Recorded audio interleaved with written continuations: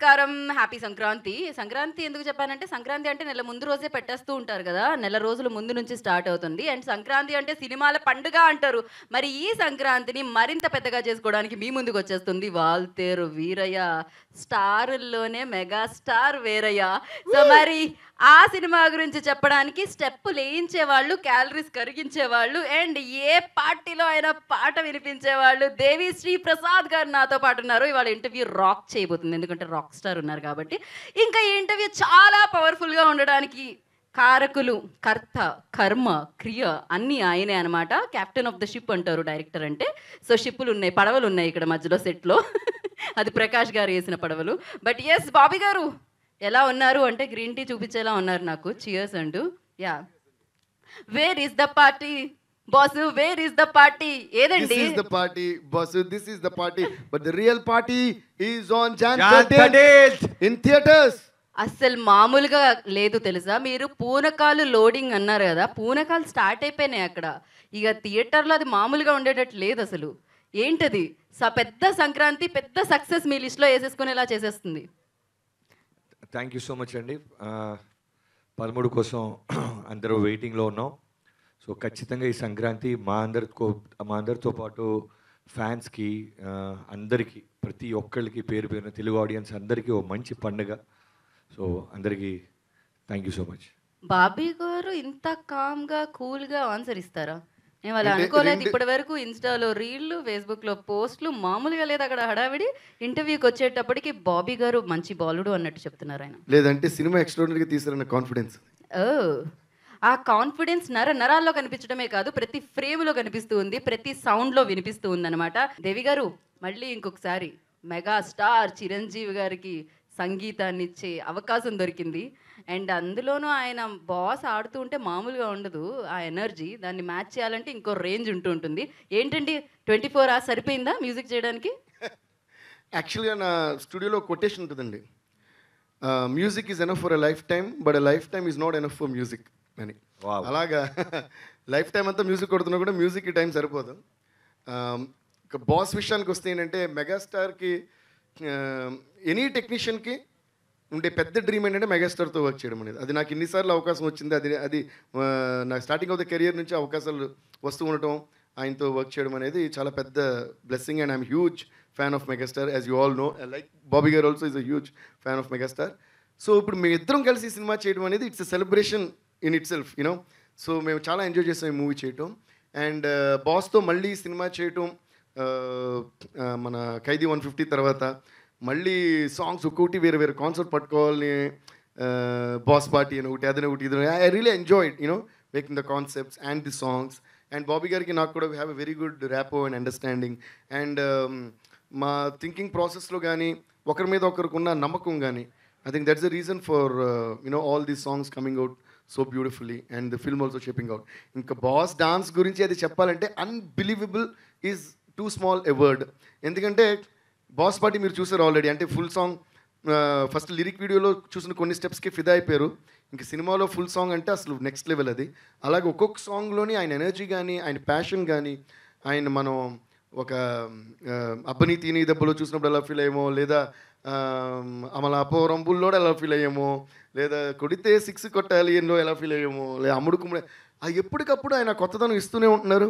ఇంకా ఎనర్జీ పెరుగుతుంది తప్ప ఆయన ఇంకా ఎనర్జీ పెంచుతూ మనకి ఇంకా ఇన్స్పిరేషన్ ఇస్తూనే కంటిన్యూ అవుతున్నారు. So that is the greatness. Thank you sir, thank you so much for that. And మీలో కూడా ఆ ఎనర్జీ పెరుగుతూనే ఉంది, పాటల రూపంలో ఆ ఎనర్జీని మీరు నింపుతూనే ఉన్నారు అందరిలో అన్నమాట. ఏదో వేదిక మీద చూడడం జరిగింది, మెగాస్టార్ గారికి ట్యూన్స్ ఇచ్చిన తర్వాత ఒక సినిమాకి ఆయన వాచ్ గిఫ్ట్ చేశారు మీకు ఆ టైంలో. ఏంటంటే ఇప్పుడు ఎన్ని గిఫ్ట్స్ వచ్చాయి చెప్పండి? అది శంకర్ దాదా ఎంబీబీఎస్ అప్పుడు అండి. So after the audio was done and in the audio launch actually after heard all the songs and shooting అంతా అయిన తర్వాత ఆడియో లాంచ్లో నాకు ఆయన ఒక ర్యాడో వాచ్ గిఫ్ట్ చేశారు. యాక్చువల్గా ఏంటంటే చిన్నప్పుడు నేను కొన్ని వీడియోస్ అవన్నీ షూట్ చేస్తే నేను స్కూల్ టైంలో, అప్పుడు డాడీని ఆయన ఏదో మూవీకి వర్క్ చేస్తున్నప్పుడు డాడీ ఆయనకి చూపించారన్నమాట నేను షూట్ చేసి ఎడిట్ చేసిన videos. I develop my own technology of editing videos VHS టేప్లో and I did something when I was in school, like చాలా చిన్నపిల్లని. అది చూసి ఎవరండి ఇలా చేస్తారండి మా వాడండి ఇలాగేదో పిచ్చి పిచ్చి చేస్తుంటాడు అని అరే చాలా బాగా చేస్తాడు వీడిని కలవాలి అన్నారు మాట. అయితే నేను తీసుకొస్తానన్నారంటే డాడీ లేదండి అని ఆయన చూడండి ఎంత ఇదో బాస్కి ఎవరినైనా మనం కలవాలనుకున్నప్పుడు వాళ్ళని పిలవకూడదు మనమే వెళ్ళాలి నేనే వస్తాను మీ ఇంటికి అని చెప్పి అన్నారు. నిజంగా వస్తారా అనుకున్నాం. కట్ చేస్తే ఆయన చెన్నైలో మా ఇంటికి వచ్చారు. నేను మా తమ్ముడు చెల్లి అందరూ వెయిట్ చేసి నిజంగా వస్తారా అని. సో ఆయన ఎల్లో కార్ ఒకటి ఉంటుంది TCZ1 దాని నెంబర్ అది కూడా గుర్తు నాకు సియరా. సో సో అందులో వచ్చారు. సో వచ్చి అప్పుడు నేను మ్యూజిక్ అది వాయిన్ చూపించిన అంతా మెచ్చుకుని చాలా హ్యాపీగా ఫీల్ అయ్యి అప్పుడు యాక్చువల్గా ఆయన చేతుకున్న వాచ్ తీసి నాకు పెట్టేశారు. అది అప్పుడు నా స్కూల్ టైంలో. సో అది అన్నారు అప్పుడు అరే నేనేం ప్లాన్ చేసుకురాలా నీకేం గిఫ్ట్ ఇంత నువ్వే మ్యూజిక్ చేస్తున్నావు కంపోజ్ చేస్తున్నావు అంటే నేను ఏదో పాటలని అన్నీ వినిపించామట అని నీకు ఏదైనా గిఫ్ట్ ఇవ్వాలి అంటే చిరంజీవి గారు అల్లు అరవింద్ అంకుల్ వచ్చారు యాక్చువల్గా నీకు ఏదైనా గిఫ్ట్ ఇవ్వాలి అరే నేనేం ప్లాన్ చేస్తే అలా నాకు తెలియలా నేను నూటికి సరదా కలవడానికి వచ్చాను సరే ఇది నా మోస్ట్ ఫేవరెట్ వాచ్ ఇది నీకు ఇచ్చేస్తాను అని చెప్పి ఆయన చేతుకున్న సో ప్లాటినం వాచ్ సంథింగ్ అది తీసి ఆయన ఫేవరెట్ కలెక్షన్లోది అది నాకు పెట్టేశారు అనమాట. సో అన్ని ఇయర్స్ దట్ వాస్ టైం మారిపోయింది అదే అంటారు ఆయన అక్కడ నుంచి టైం మారిపోయింది అని అంటారు ఆయన కూడా. So that was such a beautiful memory for me. And అప్పుడు డాడీతో అన్నారు కూడా ఆ వీడియోస్ అంతా చూసి మీ ఓన్ డైరెక్టర్ చేయండి మీ ఓడి ఇప్పుడు డైరెక్ట్ చేసి నేను ఆ సినిమాలో ఫ్రీగా యాక్ట్ చేస్తా అని కూడా.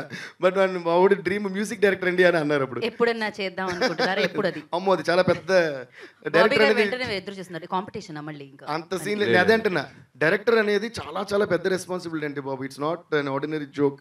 అది వేరే లెవెల్ అది మనం హ్యాపీగా మ్యూజిక్ చేస్తాం. సో అది కాదు కానీ అక్కడ సో దాని తర్వాత చాలా ఇయర్స్ తర్వాత when I became music director and Shankar Dada MBBS చేసినప్పుడు అది ఆయన గుర్తుపెట్టుకుని నేను ఎనీ ఇంపార్టెంట్ అకేషన్గా ఆ వాచ్ పెట్టుకుని వెళ్ళి ఉన్నాను. నాకు చిన్నప్పుడు ఆయన ఇచ్చిన వాచ్ అది పెట్టుకున్న ఆడియో ఫంక్షన్కి వస్తే ఆవిడ పిలిచి నీ వాచ్ చూపెట్టుపోయి అన్నారు చూపించారు అది తీ అన్నారు స్టేజ్ మీద. అదేంటి బాస్ వాచ్ తీయమన్నారంటే తీ అని చెప్పి నాకు అర్థం కాదు తీస్తే టప్పునప్పుడు సర్ప్రైజ్ వెనకాల నుంచి తీసి he put knew what is that Rado watch on my hand and I side అప్పుడు చిన్నప్పుడు ఈ వాచ్ ఇచ్చినప్పటి నుంచి వాటి టైం ఇప్పటి నుంచి ఇంకా మారుద్ది అన్నారు. నిజంగానే ఆయన అన్నట్టు సంగీత ప్రపంచంలో లేలేరు మీరైతే సీరియస్లీ అండ్ టైం మార్చేసింది నిజంగానే అండ్ మార్చేశారు మీరు కూడా. అండ్ అంటే రెస్పాన్సిబిలిటీ అన్నారు చాలా పెద్ద రెస్పాన్సిబిలిటీ డైరెక్షన్ అనేది అండ్ దట్టు మెగా స్టార్ లాంటి వాళ్ళు ఎదురుగా ఉన్నప్పుడు అది ఇంకా ఇంకా పెద్ద రెస్పాన్సిబిలిటీ. ఎలా అనిపించిందండి డైరెక్టర్గా ఎలా అనిపించింది అండ్ ఒక అభిమానిగా ఆయన చేస్తున్నప్పుడు పర్ఫామ్ చేస్తున్నప్పుడు మధ్యలో మీ క్లోజప్ షాట్ చూసాను ఏదో సాంగ్లో మీరు కూడా మంచి ఎక్స్ప్రెషన్ ఇచ్చారనమాట. బిఫోర్ దట్ నేను ఒక పాయింట్ మెన్షన్ చేస్తాను అప్పుడు బాబీ గారి గురించి. ఓకే యాజ్ ఇట్ ఈస్ జనరల్గా డైరెక్టర్ అనేది ఎందుకు అంత రెస్పాన్సిబిలిటీ మనందరికీ తెలిసిందే. For example music is a department lyric writing is a department costumes అది ఇది ఇలా 24 క్రాఫ్ట్స్ ఉంటాయంటే ఈ అన్నిటికి మనం ఏది తప్పైనా ఒకళ్ళనే క్వశ్చన్ చేస్తాం అది డైరెక్టర్. సో అందుకే కెప్టెన్ ఆఫ్ ది షిప్ అంటాం ఇందాక కూడా మీరు అన్నారు. అలాగా అందులో ఈ అన్ని రెస్పాన్సిబిలిటీసే చాలా కష్టమైన రెస్పాన్సిబిలిటీస్. అంటే ఇందులో బాబీ గారికి ఈ సినిమా ఎస్పెషల్గా అది నేనే చెప్పాలి కాబట్టి నేను చెప్తున్నా ఏంటంటే ఒకటి ఫస్ట్ ఆయన చిరంజీవి గారు ఫ్యాన్గా వచ్చారు. ఇంకోటి ఆఫ్టర్ మళ్ళీ చాలా ఇయర్స్ తర్వాత ఒక పక్కా ఎంటర్టైన్మెంట్ మాస్ సినిమా చిరంజీవి గారి మీద తీస్తున్నారు. సో అందరూ ఎక్స్పెక్టేషన్స్ మీద ఉన్నారు ఎక్స్పెక్టేషన్ మ్యాచ్ చేయాలి. మళ్ళీ అందులో మాస్ మహారాజ్ రవితేజ గారిని తీసుకొచ్చారు. సో ఇవన్నీ తట్టుకుని ఒక డైరెక్టర్ ముందుకెళ్తూ అంత ధైర్యంగా నిలబడుతూ కాన్ఫిడెంట్గా ఒక సినిమా చేశారంటే ఇది మామూలు విషయం కాదండి. సో అదే ఆల్రెడీ పెద్ద సక్సెస్ బాబీ గారికి అని నా ఫీలింగ్. అండ్ దాన్ని మించి సినిమా ఆయన సూపర్గా తీశారు. అవునండి నాకు అర్థమైంది బికాస్ చూసారా బాబీ గారి ఫేస్ మామూలుగానే గ్లో చేస్తుంటుంది ఆ కలర్ మరింత గ్లో పెరిగిందనమాట ఇప్పుడు. సో అర్థమైంది డెఫినెట్గా అది మెగా గ్లో అనాలేమో దీన్ని. Mega mass glow super super that responsibility డెఫినెట్గా అభిమానిగా ఎలా అనిపించింది అండ్ యాజ్ అ డైరెక్టర్గా నాకు తెలిసి ఇది ఒక డైరెక్ట్ ఒక 10 మెట్లు 20 మెట్లు 100 మెట్లు ఎక్కేసినట్టు అనిపించుంటుంది నాకు తెలిసి. కథ రాసుకుంటున్నప్పుడు మాత్రం ఒక ఫ్యాన్ బాయ్గానే డిజైన్ చేసాం కంప్లీట్గా ప్రతి డీటెయిల్ ప్రతి ఎలిమెంట్. చిన్నప్పటి నుంచి నేను ఏం చూసి పెరిగాను వేటికి విజిల్స్ వేసి ఉంటారు మా ఊర్లో. తెల్లవారుజామున బెనిఫిట్ షోస్ అనేది నాకు వచ్చినప్పుడు చిరంజీవి గారికి స్టార్ట్ అయినాయి. మంగా థియేటర్ అనే ఒక ఫేమస్ థియేటర్ ఉంది. మార్నింగ్ ఒక 5:30కి షో వేస్తుంటే నైట్ 11 నుంచి కింద చేపలు దీండ్లు దుప్పట్లు వేప పుల్లలు అన్నీ అమ్మేవాళ్ళు. ఎందుకంటే ఎక్కడెక్కడి నుంచో ఊరు నుంచి ఆ మంగా థియేటర్లో పడుతున్న చిరంజీవి గారి షో చూడడానికి వందల మంది వేల మంది జనం వచ్చి అక్కడ పనుకుండేవాళ్ళు. టికెట్ ఎవరి దగ్గర ఉండేది కాదు. బట్ వారి కాన్ఫిడెన్స్ ఏంటంటే తెల్లవారుజామున ఓపెన్ చేయగానే మ్యాక్సిమం 100 టికెట్లు లైన్లో ఇస్తారు మిగతా అన్నీ బ్లాక్లో అమ్మేసేవాళ్ళు లేకపోతే ముందుగానే ప్రీ బుక్ అయిపోయాయి. ఆ 100 టికెట్ కోసం దాదాపు 600 మంది వెయిట్ చేసేవాళ్ళు. ప్రతి ఒక్కళ్ళు ఆ టికెట్ నాకే వస్తుందని కాన్ఫిడెన్స్లో ఉండేవాళ్ళు.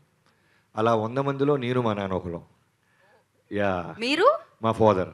ఓ ఇద్దరికి సినిమాలంటే చాలా మా చాలా నాన్నగారు నన్ను ఆల్మోస్ట్ నాకు తెలిసి ఎగ్జాగరేషన్ కాదు ఫస్ట్ క్లాస్ నుంచి నన్ను చిరంజీవి గారి ఫస్ట్ బెనిఫిట్ షో చూపించిందే నాకు డేస్ గడిసే కాదు. స్కూల్ ఉన్నా, యూనిట్ టెస్ట్ ఉన్నా, స్లిప్ ఏ టెస్ట్లు ఉన్నా సరే ఎగ్గొట్టించడమే. ఈవెన్ చాలా చూసారా నాన్నగారులు చూడాలి. యాక్చువల్గా వాళ్ళ నాన్నగారే చిరంజీవి గారు వీరాభిమాని. ఆయన నాకు ఇచ్చిన ఇన్స్పిరేషన్, ఆస్తి చిరంజీవి గారి ఫోటోలు, ఆయన మీద ఉన్న టికెట్స్, ఆ క్రేజ్ అంతా నాకు నింపి ఆ ప్యాషన్ అనొచ్చు, ఇంకా పచ్చిగా చెప్పాలంటే పిచ్ అనొచ్చు, అవన్నీ ఇచ్చింది మా నాన్నగారు. సో ఆ పిచ్చిని ప్యాషన్గా మార్చుకొని మెల్లమెల్లగా ఇండస్ట్రీలోకి వచ్చి రకరకాలుగా టర్న్ అవుతూ పవర్ అనే సినిమాతో డైరెక్టర్ని రవితేజ గారు ఇచ్చిన అవకాశం వల్ల అలా వెళ్తూ వెళ్తూ 4 సినిమాలు అయిపోయినాయి. సర్దార్ అయిపోయింది, జైలగూస్ అయిపోయింది, వెంకిమామ అయిపోయింది. ఇప్పుడు ఫైనల్గా ఫ్యాన్ బాయ్కి మెగాస్టార్ విత్ మెగాఫోన్ పట్టుకునే అవకాశం రావడం అనేది నా లైఫ్లో బిగ్గెస్ట్ అచీవ్మెంట్. సో దాన్ని మన చేతికి వచ్చినప్పుడు మనం చెయ్యాలి అన్నప్పుడు నాకు ఒకటే, ఎక్కువ కష్టపడలేదు. నేను హానెస్ట్గా చెప్తున్నాను, మనకి మనస్ఫూర్తిగా చిరంజీవి గారు నాకేమి నచ్చుతాయి, నా చుట్టుపక్కల ఉన్న ఫ్రెండ్స్కి ఏమి నచ్చుతాయి, లక్షల కోట్ల మంది జనానికి ఏమి నచ్చుతాయో బాగా తెలిసిన ఒక ఫ్యాన్ని. సో అవన్నీ మూమెంట్స్ని ఒక కథ అనే ఒక ఎలిమెంట్ని జాగ్రత్తగా బేస్ తీసుకొని దాని చుట్టూ ఆ ఎలిమెంట్స్ని అన్నీ పేర్చుకుంటూ జాగ్రత్తగా రెడీ చేయటం అయ్యింది. దానికి తోడు 153 సినిమాలు చేసిన మెగాస్టార్ గారి యొక్క విపరీతమైన ఎక్స్పీరియన్స్ నాకు ఈ టాస్క్ని చాలా ఈజీ చేసింది. ఎందుకంటే ఫస్ట్ ఆఫ్ ఆల్ ఏ విషయాలు ఆయనకి అంత ఈజీగా నచ్చవు. ప్రెస్ ముందు, మీడియా ముందు ఆయన తక్కువ మాట్లాడచ్చు, కానీ బట్ 4 గోడల మధ్య ముందు మాత్రం మనం కథ చెప్తున్నప్పుడు ఖచ్చితంగా బల్లగుద్ది చెప్పేస్తారు. తీసుకుంటే కనుక నిజంగానే దాని రిజల్ట్ చాలా బాగుంటాయి. ఎందుకంటే ఆయనకి ఎక్కువ ఎందుకు అంత నాలెడ్జ్ ఉండదంటే ఒక 1000 కథలు ఆయన వినుండి ఉంటారు, ఒక 500 కథలు 700 కథలు రిజెక్ట్ చేసి ఉంటారు. ఆయన రిజెక్ట్ చేసిన సినిమాలు సక్సెస్ఫుల్ చూసుంటారు, యాక్సెప్ట్ చేసిన సినిమాల్లో ఫెయిల్యూర్స్ చూసుంటారు. ఇవన్నీ కలిపి ఒక వ్యక్తిలో విపరీతమైన ఎక్స్పీరియన్స్ మన కళ్ళ ముందు 153 సినిమాల వ్యక్తి కూర్చొని ఉంటారు. సో ఒక కమర్షియల్ సినిమాకి కావాల్సిన ప్రతి ఎలిమెంట్ ఆయనకి తెలుసు. మనం కథ ఫస్ట్ సీన్ టేకాఫ్ చేయగానే టోటల్ జర్నీ చేసేసి మళ్ళీ వచ్చి మనతో పాటు కథ వింటుంటారు. కథ అంతా అయిన తర్వాత చెప్తారు, ఇది ఇలా వెళ్ళకూడదేమో చూడండి బాబీ అని ఆ సూచనలన్నీ ఒక ఫ్రెండ్లీ ఎన్విరాన్మెంట్లో నాకు చెప్తూ ఉండేవాడు. సో దానివల్ల ఒక ఫ్యాన్ బాయ్కి ఒక కథ బేస్ ముందు తప్పు చేయట్లేదని ఆయన సైడ్ నుంచి నాకు అష్యూరెన్స్ వచ్చిన తర్వాత టీం అందరితో కూర్చొని మనస్ఫూర్తిగా ఆ ఫ్యాన్ బాయ్ మూమెంట్స్ని పెన్ను రూపంలో పెట్టి కెమెరాలో దాన్ని బంధించి ఈ మధ్య ఇప్పుడు దేవి గారి పాటల రూపంలో మీకు ఆల్రెడీ బయటకు వస్తున్నాయి.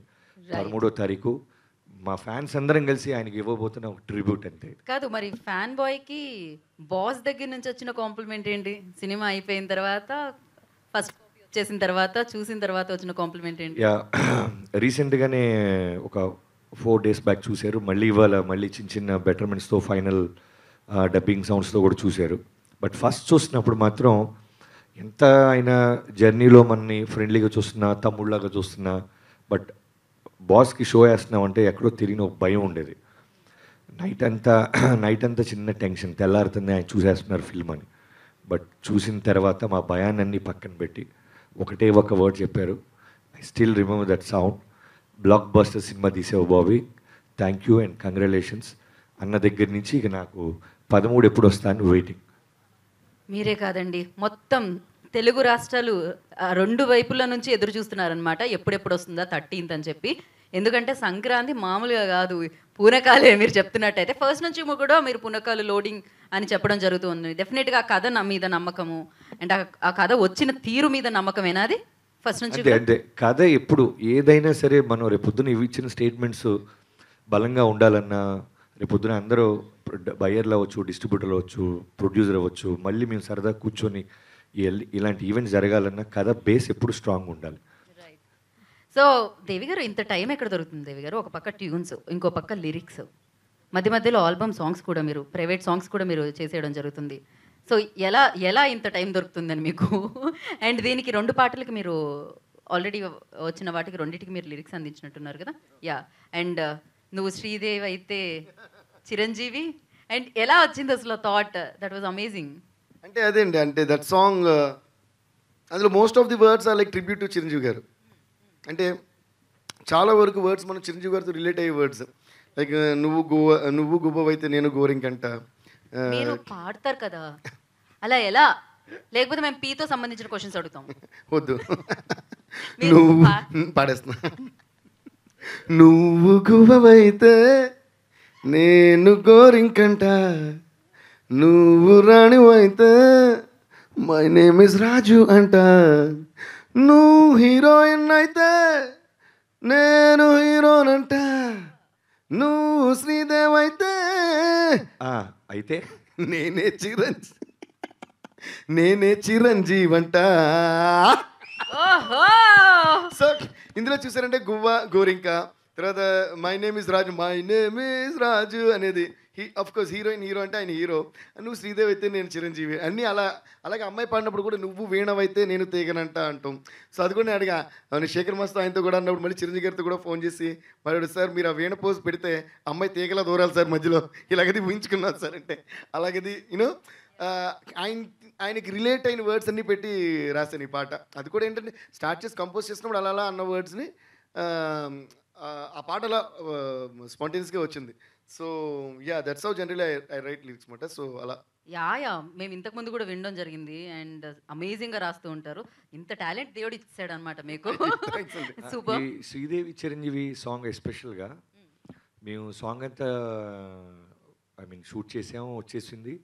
కరెక్ట్గా ఇంకొక 2 డేస్లో లిరికల్ వీడియో బయటకు వస్తానంగా హోల్ వీడియో ఆయన పెట్టుకొని రఫ్ వర్షన్ టోటల్గా మీరు వింటుందంతా ఈ 2 డేస్లో జరిగిన చాలా ఇన్స్ట్రుమెంట్స్ మారిపోయినాయి. అంటే హీరో గారు ఐ మీన్ చిరంజీవి గారు అన్నయ్య చేసిన మూమెంట్స్కి తగ్గట్టు ఇన్స్ట్రుమెంట్స్ మార్చడం.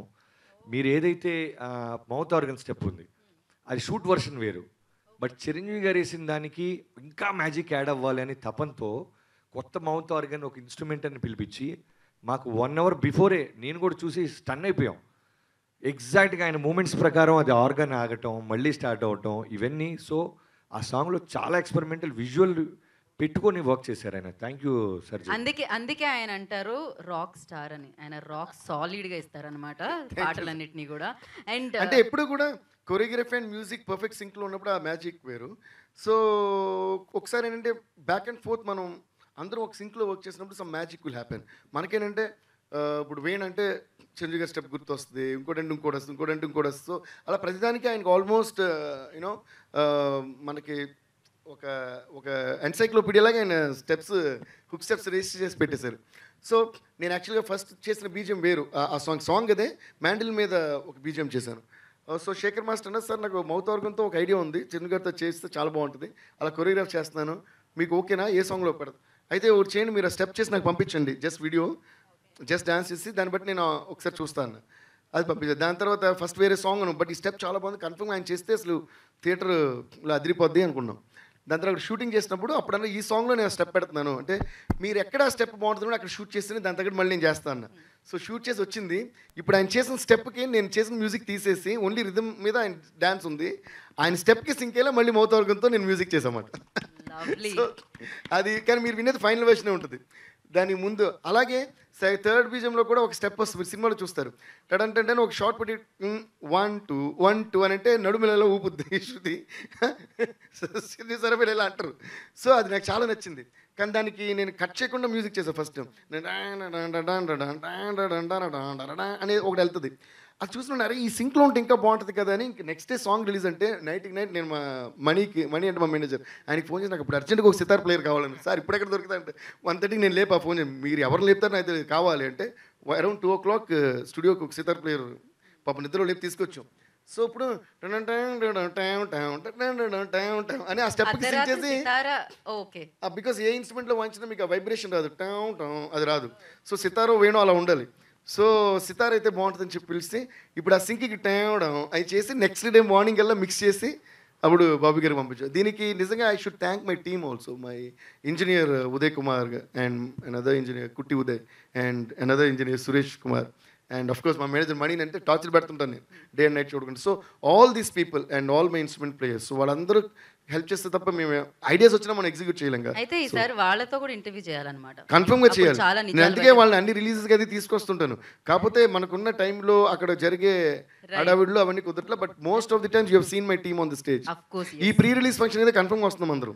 సర్జీ నైట్ 2 o'clock మనీకి నిద్ర లేపి నాకు ఇప్పుడు సితార కావాలనగానే అతను రియాక్షన్ వెళ్ళి ఆయనకి అది అలవాటు అయిపోయింది సర్జీ. సితార అనగా ఇన్స్ట్రుమెంట్ అనుకున్నాడు కదా. కాదు, నాకు తెలిసి ఆయన నిద్రపోకుండా కాల్ కోసం వెయిట్ చేస్తూ ఉంటారేమో. అంటే ఓ నాకు అది అర్థమైంది, ఆ జోక్ నాకు అర్థమైంది. ఇంతసేపు పట్టిందే అర్థం కావడానికి. కాదు, అర్థమైంది. కొన్నిసార్లు నేను అర్థమైనా అర్థం అవ్వనట్టు నటిస్తూ ఉంటాను. మేము డైలీ అలాగే నటిస్తుంటాం, మీకు తెలియదు. సో కాదు బాబీ గారు, మీకు చాలా ఇందాక అన్నారు పెద్దగా కష్టపడలేదని. ఆ కష్టపడకపోవడానికి రీజన్ ఇంకొకటి చెప్పనా నేను? నవ్వుతూ కనిపించే, నవ్వుతూ డబ్బులు ఇచ్చే ప్రొడ్యూసర్స్. నేను ఆల్రెడీ చెప్పడం జరిగింది 2023 అంటే మైత్రి అని చెప్పి. బికాజ్ మైత్రిదే 2023 మామూలుగా మొదలు పెట్టట్లేదు అసలు. సో మీరు చెప్పండి, యూనో అంత హ్యాపీయెస్ట్ అండ్ కూలెస్ట్ ప్రొడ్యూసర్స్తో వర్క్ చేసేటప్పుడు. యా, ఇది ఫస్ట్ టైం అని చెప్పొచ్చు అలాంటి ఒక కూలెస్ట్ అండ్ పాజిటివ్ పీపుల్తో వర్క్ చేయటం.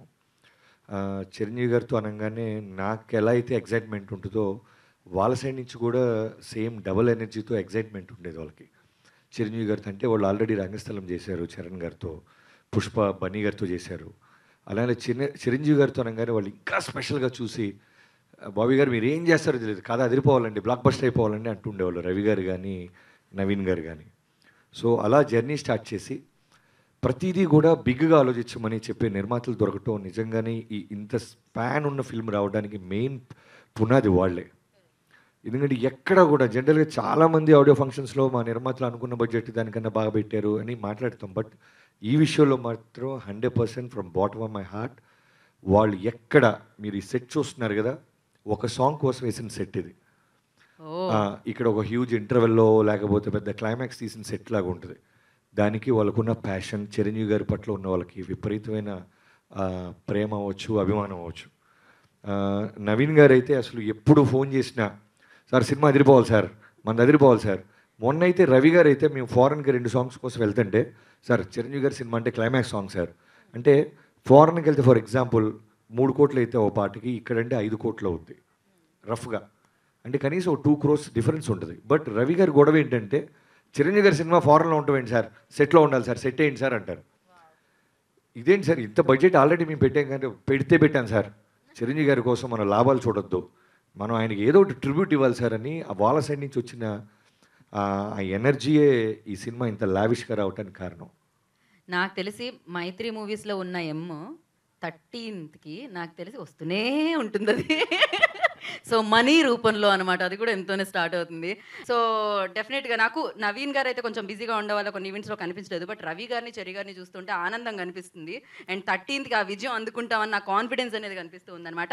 ఎస్పెషల్లీ చిరంజీవి గారి గురించి అండ్ అలాగే మాస్ మహారాజా గురించి. ఇది మెగా మాస్ యాక్షన్ అనమాట. ఇది మకర సంక్రాంతితో పాటు మెగా మాస్ సంక్రాంతి కూడా. సో యా నేను చిరంజీవి గారితో ఓకే అయిపోయిన తర్వాత సబ్జెక్ట్ లాక్డౌన్ రావటం జరిగింది. సో ఆ గ్యాప్లో వేరే కథ రాయాలా ఏంటి, ఎన్ని రోజులు ఉంటుంది లాక్డౌన్ అంటూ ఒక వ్యాక్యూమ్ క్రియేట్ అయింది. ఆ టైంలోనే నాకు ఎక్కడో తెలియకుండా రవితేజ గారు లాంటి ఒక బలమైన క్యారెక్టర్, ఒక సినిమాకి ఒక పిల్లర్ లాంటి ఒక క్యారెక్టర్ మీద కొన్ని ఐడియాస్ ఫ్రేమ్ అవుతూ ఉన్నాయి. నాతో పాటు లాక్డౌన్ టైంలో మోహన్ కృష్ణ గారని మా రైటర్, నేను ప్రేమగా ఆయన్ని బాబాయ్ బాబాయ్ అంటుంటాను, ఆయన్ని లగేజ్ తీసుకొని మెల్లగా తెల్లవారుజామున పోలీసులు లేనప్పుడు మా ఇంటికి వచ్చేయమని వచ్చేసి మా ఇంట్లో ఉండిపోయారు.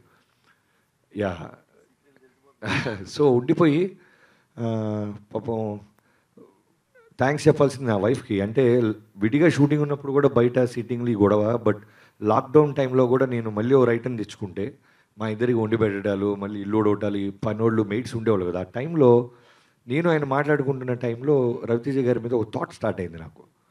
అది వెంటనే ఆయన షేర్ చేయగానే ఆయన ఎగ్జైట్ అవ్వటం. తర్వాత వినీత్ అని ఈ సినిమాకి ఎడిషనల్ స్క్రీన్ ప్లే చేశారు వీళ్ళిద్దరు, మోహన్ కృష్ణ గారు అండ్ వినీత్. తనకి ఫోన్ చేశాను. తనకి ఒక పట్టాన్ని ఈజీగా ఏది నచ్చదు, ఇంకేదన్నా చెప్పన్నా అంటుంటాడు. ఊరికి చెప్తున్నాను, ఇలా వెళ్తున్న టైంలో ఓ రవితేజ గారు లాంటి ఒక క్యారెక్టర్ వస్తే ఎలా ఉంటుంది అన్న వినగానే చాలా బాగుందన్న, బట్ చాలా బ్రహ్మాండంగా చేయాలి మనం అన్నారు. సో మీ ఇద్దరు నమ్మి తర్వాత నవీన్ గారికి ఫస్ట్ ఫోన్ కాల్ చేశాను నేను. ఆ రోజు ప్రతిరోజు మాట్లాడుకునేవాళ్ళం. నవీన్ గారు ఇలా రవితేజ గారి మీద ఒక ఐడియా వస్తుంది నాకు, బ్రహ్మాండంగా ఉంటుందండి, ఫస్ట్ స్టార్ట్ చేసింది అంటున్నాడు ఆయన. సో అక్కడి నుంచి స్టార్ట్ చేసి తర్వాత చక్రి అని స్క్రీన్ ప్లే రైటర్, తర్వాత కోన వెంకట గారు, వీళ్ళందరితో వీడియో కాన్ఫరెన్స్లో డైలీ అవర్స్ టుగెదర్ వర్క్ చేసి ఒక నమ్మకంతో వెళ్ళి చిరంజీవి గారికి చెప్పడం.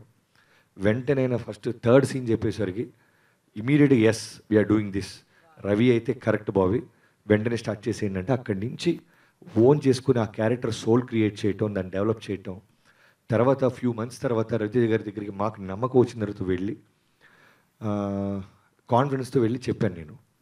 ఐ స్టిల్ రిమెంబర్ కాఫీ తాగుతూ ఎలా టేకప్ చేయాలి రవి గారికి ఈ మాట అని ఆలోచిస్తూ ఫైనల్లీ సార్ మీది ఒక అరగంట టైం కావాలి అన్న. దేనికి అబ్బాయి, దేనికి అని, మీకు కథ చెప్పాలి. అవునా, ఇది స్టార్ట్ అవుతుంది కదా, దీని తర్వాత కదా అన్నారు. లేదు సార్ దీంట్లోనే అన్న. ఒక చిన్న పాజు, దీంట్లోనే ఏంటి బాబు అన్నాడు. మీరు కథ వినండి, క్యారెక్టర్ వినండి, మీకు బాగుంది అనుకుంటే మన ఇద్దరి మధ్య నేను రవి గారికి అందరికీ చెప్తాను, బాగాలేదు అనుకుంటే కాఫీ తాగి జంప్ అన్న, కొంచెం ఆలోచించుకొని చెప్తాను బాబీ అని. ఏమనుకున్నారో నేను ఇంటికి వెళ్ళే లోపు మెసేజ్ చేశారు రేపు 11 కల్లా రా అని. సో 11కి వెళ్ళి సింగిల్ సీటింగ్ చెప్పంగానే ఫస్ట్ ఆఫ్ ఆల్ చిరంజీవి గారి పట్ల ఉన్న ఆయనకి ఫ్యానిజం, రెస్పెక్ట్, ఎక్కడో బాబీ అనేవాడు నన్ను మిస్యూజ్ చేయడని ఒక నమ్మకంతో పాజిటివిటీతో కథ వినటం, ఆ క్యారెక్టర్ ఆయనకు నచ్చటం. అక్కడి నుంచి మాస్ మహారాజ్ గారు రాగానే టోటల్ కథ ఎలివేషన్ మారిపోయింది. సో సంక్రాంతికి mega mass combo with solid entertainment. ఫ్యాన్స్కి ఏం కావాలి, కామన్ ఆడియన్స్కి ఏం కావాలో వాళ్ళిద్దరూ కలిసి సాలిడ్గా ఒక విందు భోజనంలాగా ఇవ్వబోతున్నారు. ఏదైతే గ్లిమ్స్ వచ్చిందో, ఏదైతే కంటెంట్ వచ్చిందో వాల్తేరు వీరయ్య దగ్గర నుంచి, అండ్ అది చూస్తే నాకు అనిపించింది నేల టికెట్ దగ్గర నుంచి బాక్స్లో కూర్చున్న వాళ్ళ వరకు అరుస్తూనే ఉంటారేమో, సీట్లలో కూర్చోవడం అనేది కష్టమేనేమో అనిపిస్తుంది అనమాట. బికాజ్ ఆ చిన్న గ్లిమ్స్ చూస్తేనే గూస్ బంప్స్ వస్తున్నాయంటే, ఎస్పెషల్లీ చంద్రబోస్ గారు రాసిన పాట వింటుంటే మామూలుగా లేదు. ఆ తుఫాను అంచు సంథింగ్, ఆ లైన్ అసలు అమేజింగ్గా ఉంది. నాకు తెలిసి ఇది కలెక్షన్లో తుఫానే ఏం కదా, సునామీనే అదైతే. సో యా, దాని గురించి చెప్పండి. దానికి ఆ సాంగ్కి చంద్రబోస్ గారు రాసిన వర్డ్స్ అసలు యాక్చువల్గా ఫస్ట్ బాబీ గారు నాకు స్టోరీ నెరేట్ చేసిన ఫస్ట్ డే చిరంజీవి గారు ఇంట్రడక్షన్ అంటూ స్టార్ట్ చేసి ఒక ఎపిసోడ్ చెప్తుంటే ఆ నెరేట్ చేస్తుంటే నేను టక్కన పాడేది. సో ఆ నెరేషన్ నుంచి నాకు ఇన్స్పైర్ అయ్యి వచ్చిన ఒక ట్యూన్ అది, ఇప్పుడు మీరు విన్న వీరయ్య అది. సో అది ఇంపార్టెంట్ ప్లేసెస్లో వస్తుంది సినిమాలో. అండ్ ఓ మధ్య మధ్యలో వింటాం మనం ఇది, అంటే నేను ఎంట్రీ అనుకున్నాను. సో అన్నీ చెప్పేస్తాను మీకు. ఓకే, అంటే చిరు లీక్స్ అండ్ సంథింగ్ అది ఇప్పుడు నేను చేస్తే లీకే. లీక్ లీక్ అంటే అన్డీటెయిల్డ్గా ఉంటుంది, చెప్పిన అన్ని డీటెయిల్స్ ఇవ్వం. నా పాలిట్ నేను మసాలా దోసుకుంటుంటే అది చెప్పినట్టు. బట్ ఈ సాంగ్ ఎలా అంటే మామూలు ఒక ఫైర్ లాగా వైరల్ అయిపోతుంది, ఇప్పుడు అయిపోయింది. So very very happy, thanks to Bose గారు for this wonderful words. And చాలా బాగుంది అది. ఇది కానీ మీరు విజువల్స్తో అసలు బాబీ గారు తీసిన టేకింగ్తో మన మెగాస్టార్ గారి ఆ మ్యాచో ఎపియరెన్స్తో అసలు స్క్రీన్ మీద చూసినప్పుడు దాని కథ వేరు అసలు. సో మా స్టూడియోలో మేము రీ రికార్డింగ్ చేస్తున్నప్పుడే అది వచ్చినప్పుడల్లా మాకి తిరిగి నుంచి అలా చూస్తున్నాం, అలా ఉంటాయి విజువల్స్ దానివి. అంటే brilliance to the next level అలా చేశారు ఆయన మేకింగ్. అలాగే so that song place an important role, not just as a song, also as a background score in the film. So అయితే గూస్ బంప్ మూమెంట్స్ ఉంటూనే ఉంటాయి అనమాట. అలా వెంట్రుకలు నిక్కపొడుచుకొని ఉంటూనే ఉంటాయా సినిమా అయ్యి వచ్చేంత వరకు, అది జరుగుతూనే ఉంటుందేమో. బికాజ్ ఈవెన్ రవితేజ గారి గ్లిమ్స్ కూడా ఎంత బాగుంటుందంటే, అది మేకపిల్లల్ని ఎత్తుకొని వస్తున్న పులిలాగా. బాబీ గారు మామూలుగానే అసలు కమర్షియల్ ఎలిమెంట్స్ సమపాళల్లో అంటారు కదా, తూకం వేస్తారు అంటారు కదా, అలా వేసి నాకు తెలిసి పక్క ఫుల్ ఎంటర్టైన్మెంట్, ఫుల్ మీల్స్, పండగ భోజనం అంటారే, ఆ భోజనం థియేటర్లో పెడుతున్నారేమో నాకు తెలిసి, వాల్తేరు వీరయ్య అని. నేను ఇక్కడ ఒక లైన్ చెప్పాలి బాబీ గారి గురించి. నేను ఇది బాబీ గారితో చెప్పా, రవి గారు నవీన్ గారితో చెప్పా, చిరంజీవి గారు కూడా చెప్పేస్తాను. ఎందుకంటే ఫస్ట్ హాఫ్ చూసిన తర్వాత, మళ్ళీ తర్వాత సెకండ్ హాఫ్ చూసిన తర్వాత ఫైనల్గా సినిమా నా ఎగ్జైట్మెంట్ ఆపుకోలేక అందరికి మాట్లాడేస్తాను నేను. సో అప్పుడు చిరంజీవి గారితో బాబీ గారితో కూడా ఏమన్నా, ఎస్పెషల్ బాబీ గురించి అంటే ఒక ఫ్యాన్ బాయ్గా సినిమా చూసినప్పుడు ఏంటంటే ఒక విషయం కన్ఫర్మ్, అంటే మనం ఎలా అయితే ఆ స్టార్ని మనం చూస్తూ పెరిగామో, ఏదైతే యూఫోరియా మనం ఫీల్ అయ్యామో, ఆ యూఫోరియాని క్యాప్చర్ చేయాలనే ఒక ప్రయత్నం కన్ఫర్మ్గా ఉంటుంది. అంటే దాని బిల్డప్ షాట్స్ కానీ, ఎలివేషన్స్ కానీ, and size larger than life కదా, చిరంజీవి గారు is larger than life. So దాన్ని ఎలా చూపించాలి, దాన్ని మనం కొత్తగా ఏం చేద్దాం అనేది. సో జనరల్గా ఏంటంటే ఒక ఫ్యాన్ బాయ్ తీసినప్పుడు అది కన్ఫర్మ్గా ఉంటుంది, బట్ ఒక్కొక్కసారి అది మాత్రమే ఉండే ఛాన్సెస్ కూడా ఉన్నాయి. ఓకే, బట్ ఇందులో నాకు బాగా నచ్చిన విషయం and Bobby where he one the film అనేది ఏంటంటే దానికి రెస్ట్రిక్ట్ అవ్వకుండా, దాంతో క్యారీ అయిపోకుండా, దాని ఇన్ఫ్లుయెన్స్లో వెళ్ళిపోకుండా అది చూపిస్తూనే అట్ ది సేమ్ టైం ఒక టచింగ్ స్టోరీ, అంటే ఒక సెంటిమెంట్, ఒక యాక్షన్, ఒక ఎమోషన్, అండ్ ఇవన్నిటిలో చిరంజీవి గారి మీద మనం ఎప్పుడు అసలు ఆయన స్పెషాలిటీ ఏంటి, ఆయన ఎంజాయ్ చేసేది ఏంటంటే ఒక పక్క యాక్షన్ ఉన్నా, ఒక పక్క చిన్న పిల్లల కామెడీ చేస్తే మనం కడుపుబ్బ నవ్వుతాం, ఏది మిస్ కాకుండా బట్ లాజికల్గా ఆ స్టోరీలో ఉంటూ దాన్ని మనం, అది రవితేజ గారి వీళ్ళ ఎపిసోడ్ చూసినప్పుడు మనం నవ్వుకుంటాం, భయపడతాం, ఎమోషనల్ అవుతాం, యూనో టీయర్స్ వస్తాయి. అంత బాగా బాబీ గారు he shaped out this film and that is really a tough task and it's not an easy job to handle two big heroes like that and making a film like that.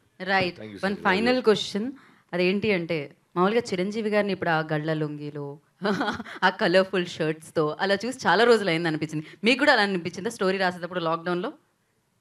కాదు, మీకు చెప్పాను కదా, చిరంజీవి గారి ప్రతి vintage మూమెంట్ని capture చేయడానికే ఈ story start చేసాం. ఇది నాకు ఒక ఎన్నో ఆయన సినిమాలు సూపర్ హిట్లన్నీ, ఇంద్ర లాంటి సినిమా కానీ, సో గ్యాంగ్ లీడర్ లాంటి సినిమా కానీ, ఇది ఇలాంటి సినిమాలన్నీ కలిపి వస్తే ఒకేసారిగా వస్తే ఎలా ఉంటుందో అంత పవర్ కనిపించేలా అనిపిస్తుంది నాకు. అంతే అంటారా? Okay, yeah. సో వెయిటింగ్ అండి, వెయిటింగ్. సంక్రాంతి ఎప్పుడు వస్తుందా, 13వ తారీఖు ఎప్పుడు వస్తుందా అని వెయిట్ చేస్తున్నాం అనమాట. కొత్త అల్లుళ్ళు, కోడి పందాలు ఎలా అయితే కామనో, సంక్రాంతి అప్పుడు సినిమాలు కూడా అలానే కామన్. కానీ ఈసారి ఈ సినిమా నాకు తెలిసి బోలెడంత ఎంటర్టైన్మెంట్ ఇవ్వబోతుంది, సంక్రాంతిని మరింత పెద్ద పండుగలా మార్చబోతుందని అర్థమైపోయింది. రవితేజ గారి పర్ఫార్మెన్స్ ఒక లెవెల్ అంటే చిరంజీవి గారి పర్ఫార్మెన్స్ ఒక లెవెల్, వాళ్ళిద్దరూ కూడా దాని ఏమంటే సమపాళ్ళల్లో అన్నట్టు అది ఎక్కడా కూడా తగ్గకుండా, అంటే అందులో బ్యూటీ ఏంటంటే తన గెలిపించాలని తిన్న గెలిపించాలని తను చేసినట్టే ఉంటుంది. రియల్గా ఒక ఫ్యామిలీ మెంబర్స్ మధ్య ఎలా ఉంటుంది అలాగే వాళ్ళ పర్ఫార్మెన్స్ కూడా చేశారు. They were complimenting each other so beautifully and that is the beauty of this film. Yeah. So శృతి హాసన్ని కూడా చూడడానికి దొరుకుతుంది మాకు, అండ్ క్యాథరిన్ని కూడా చూడడానికి దొరుకుతుంది. ఇంకా చాలా మంది యాక్టర్స్ ఉన్నారు. అఫ్ కోర్స్ దానికోసం మేము వెయిట్ చేస్తున్నాం. మరిన్ని ఇంటర్వ్యూస్ ఉన్నాయి, దాంట్లో మరింత మాట్లాడుకుందాం మనం. అండ్ ఫైనల్గా నా మాటలతో కాకుండా మీ పాటతో ఎండ్ చేస్తే బాగుంటుందని నాకు అనిపిస్తుంది. సో అఫ్ కోర్స్ అంతే, నా గొంతు కంటే ఆయన గొంతు బాగుంటుంది కాబట్టి ట్రై చేస్తున్నామండి. నన్ను ట్రై చేస్తారు అలా మీరంటే. ఏ పాట పాడదాం? Boss party. అది నాకు నిద్రలో లేచినా కూడా అదొక ఎనర్జీని ఇస్తుంది తెలుసా. నేను రాసిన లిరిక్స్ నేను మర్చిపోతాను తెలుసా మీకు, సో అందుకని చూసి పాడతాను. No problem. బాస్ పార్టీ ఇది నేను చూసి పార్టీ. ఇప్పుడు నాకు కోరస్ మీ ఇద్దరు పాడతారు అనమాట. లాస్ట్ రిపీట్ చేయండి చాలు, పర్లేదండి. ఫ్యాన్స్ థియేటర్లో రిపీట్ చేస్తాం, అలా రిపీట్ చేయాలి. Okay, ready? ఏ క్లబ్బుల్లో నా పార్టీ అంటే షరా షరా మామూలే, షరా షరా మామూలే. హౌస్ పార్టీ అంటే అసలు కొత్తగా ఉండదు ఏమూలే, కొత్తగా ఉండదు ఏమూలే. బీచ్ పార్టీ అంటే అసలు రీచ్ పెద్దగా ఉండదులే, రీచ్ పెద్దగా ఉండదులే. క్రూజ్ పార్టీ అంటే అసలు మాసు పెద్దగా పండదులే, మాసు పెద్దగా పండదులే. Where is the party boss, where is the party, నా బోటే ఎక్కువ డీజే నొక్కు బొంబాటు party. Where is the party boss, where is the party, నా బోటే ఎక్కువ డీజే నొక్కు పగలుద్ది పార్టీ. ఒకసారి వేర్ ఇస్ ద పార్టీ అనండి. Where is the party 13th థియేటర్లో party. మళ్ళీ అనండి. Where is the party Waltair Veeraiah party. So thank you so much. Always ఇంత energy వస్తూ ఉంటుంది అనమాట మిమ్మల్ని చూస్తూ ఉంటే, బాబీ గారిని చూసినా, మిమ్మల్ని చూసినా. అండ్ ఎందుకంటే మీరు ఆ ఎనర్జీని ఇస్తూ ఉంటారు కాబట్టి. సో మేము 13th కోసం వెయిట్ చేస్తున్నాము ఈగర్లీ. బట్ 12th తర్వాతే వస్తుందని మాకు తెలుసు. నువ్వు టికెట్ కొనుక్కో, నువ్వు టికెట్ కొనుక్కో, నువ్వు థియేటర్కి వెళ్ళిపో, నువ్వు ఎంజాయ్ చేసుకో. బాస్ వస్తుండు, బాస్ వస్తుండు. So thank you so much. నాకు తెలిసి ఆల్ ది బెస్ట్ అవసరమే లేదు. బిగ్గెస్ట్ బ్లాక్ బస్టర్ని విట్నెస్ చేయబోతున్నారు 13th, అది Walter వీరయ్యతో. And all the very best Bobby గారు. ఈ సక్సెస్ అలా సాగుతూనే ఉండాలని కోరుకుంటున్నాము. అండ్ మీరు ఇలా ట్యూన్లు ఇస్తూనే ఉండాలి, మా మీదకి ఇసురుతూనే ఉండాలి. మేము డాన్స్ చేసి సన్నగా అయిపోవాలని కోరుకుంటున్నాం. Thank you so much. Thank you అండి, మీ ఎనర్జీ అదిరిపోయిందిగా. Thank you. ఒక్కసారి నా క్లోజప్లో బాబీ గారు అడ్డొస్తున్నారు, అదనమాట. వెళ్ళే హడావిడిలో ఉన్నాం మేము, అండ్ మీరు కూడా వెళ్ళే హడావిడిలో ఉంటారు. ఎక్కడికి? థియేటర్కి. ఏ థియేటర్కి? వాల్తేర్ వీరయ్య 13th. సో చూడండి అండ్ ఎంజాయ్ చేయండి అనమాట. Happy Sankranti in advance. Thank you so much. This is Gita బాగా signing off. Take care, by by. And you're watching Lovely TV. You're seeing me in Lovely TV. మీ అందరూ లవ్లీ టీమ్కి, lovely ఛానల్కి subscribe చేయండి. Please subscribe, like and share. వీడియోస్కి like చేయండి, ఇంకా share చేయండి. Please subscribe, like and share. Lovely TV. Thank you. Thank you.